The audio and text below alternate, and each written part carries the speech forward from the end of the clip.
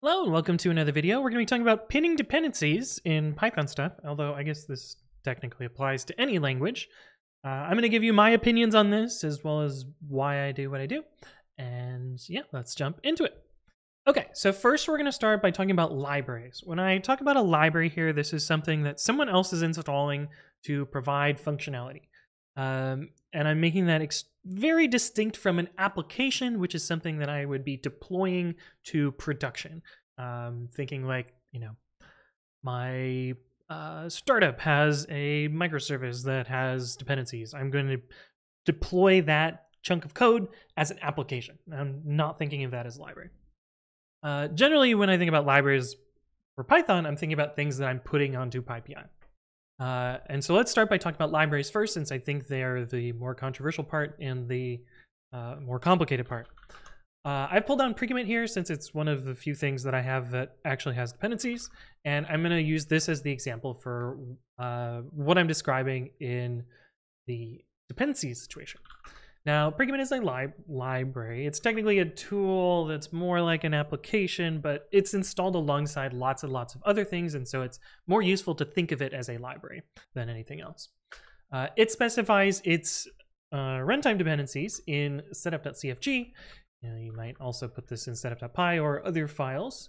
And you'll notice here that all of the dependencies that I've listed are very much just greater than or equal to. There is no equals here, there's no less than, there is nothing else. And this is what I recommend for libraries, is to set a lower bound for your dependencies and use greater than or equal to after that. Now you might say, oh, Anthony, but config v is probably going to make a breaking change at some point, and so it might be a good idea to do less than 3 here because the future version of config v might break something. That is a conservative way to approach dependencies. However, I like to take the charitable interpretation that even after a breaking change, for the most common use case of a library, it's likely to not break it. And I think, in fact, for example, I think config v is already on a later version than version 3. Oh no, it's my own personal library, right? I believe it is past version 3. And it's the setup.cfg. What is the latest version? Yeah, it's on version 3.3.1. And if I would have done less than 3 here, I would have had to go around to everything that depended on config v after the major version bump and update it. Not only would I have to update it, but the less than would have caused conflicts for other people that were using my library. Maybe they need the functionality that's available in version 3.0, but pre-commit was fine with whatever version that was available. If I had specified less than 3, then they couldn't use my library with the new functionality. So it's unnecessarily restrictive. So I tend to, not do any major or minor pinning, just straight greater than or equal to. Occasionally this causes problems. Occasionally a library will introduce a breaking change, and the response to that should not be a less than. Well, in some cases it is. Like if the library makes an intentional breaking change and you have no intentions of upgrading, then yes, a less than is an appropriate response to that sort of breaking change. But typically what I usually do is instead use a not equal to. So let's say, for instance, when config v 3.0.0 came out and there was some bug in the major release, but I was optimistic that it would be fixed in a future version. Instead of doing less than 3, which would also work, I prefer to use does not equal and then a very specific version, with the hope that the future version of the library will fix that bug. Now, it may not fix that bug. This is probably what I would only do if fix was imminent and it was very important to exclude that version. So I use this sparingly to prevent things like that. In addition to dependencies, I also use this when specifying Python requires. I see a very common, and it's going to be really annoying if this ever happens, I see a very common pattern of doing less than 4.0 here. And while this is correct today, it's going to be a pain in the ass when Python 4 comes out, because a lot of code is likely to be compatible, but is going to be not installable because of this bad practice. I also see people do this today, where like they've tested on, well, let's say 311 just came out, so they'll put 312 as their top bound here.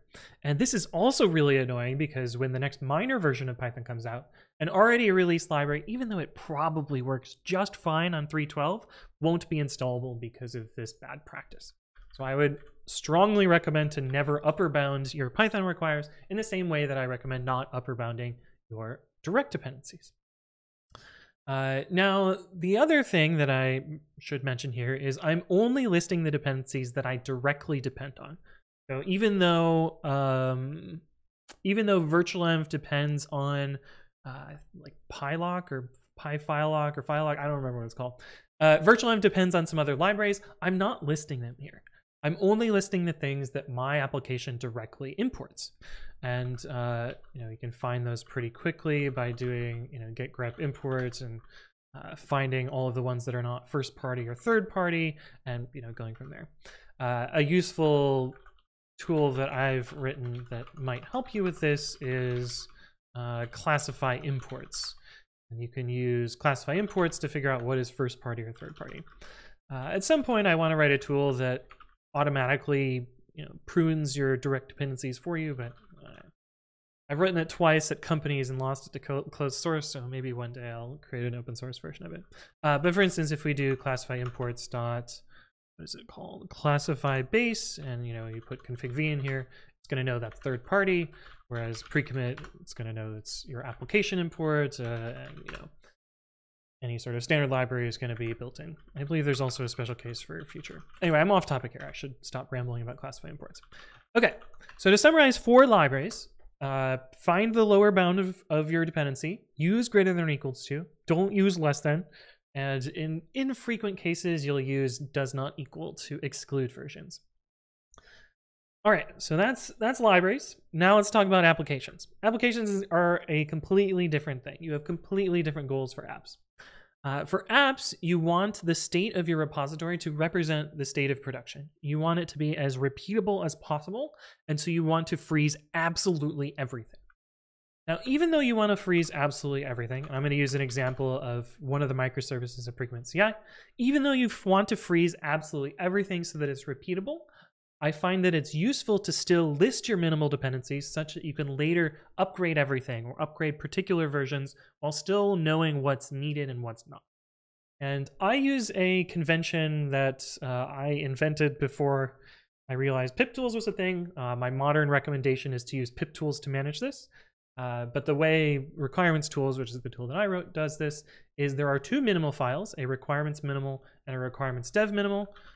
Let's actually just show all of those. It'd be great if I could spell. Okay, there we go. It uses 2 minimal files. So the first is requirements dev minimal. These are test dependencies of things that I don't want to deploy to production, and also a requirements minimal. These are the list of the libraries that I directly depend on. This service happens to be pretty simple, so it only depends on one thing here. Now, from these dependencies, I will freeze out all of the dependencies and all of their transitive dependencies. This way, a release to PyPI can't break my application because I have locked the versions to a particular set of versions. Now, I would also recommend using hashes. I haven't implemented that in requirements tools, and I'll do that at some point. But for now, equals equals is good enough. And so you'll see here, I have a minimal file, and that freezes out to all of these dependencies. I don't depend on 6 directly, but Boto 3 pulls in 6, and so I should freeze that so that I'm not surprised when 6 2.0 rolls out and breaks everything. So that's my stance on application. Note here, I'll also freeze my development dependencies as well. This is a little less important. I care more about whether the app runs consistently, and so I'm on a really old version of PyTest because I haven't upgraded this, for instance. And so it'd be a good idea for me to update this more frequently. But anyway, that's kind of the difference here. So libraries, greater than or equal to, applications, equals equals. That's kind of the summary of everything, as well as my reasons for that. Hopefully you found this useful. If there are additional things you would like me to explain, leave a comment below or reach out to me on the various platforms. But thank you all for watching, and I will see you in the next one.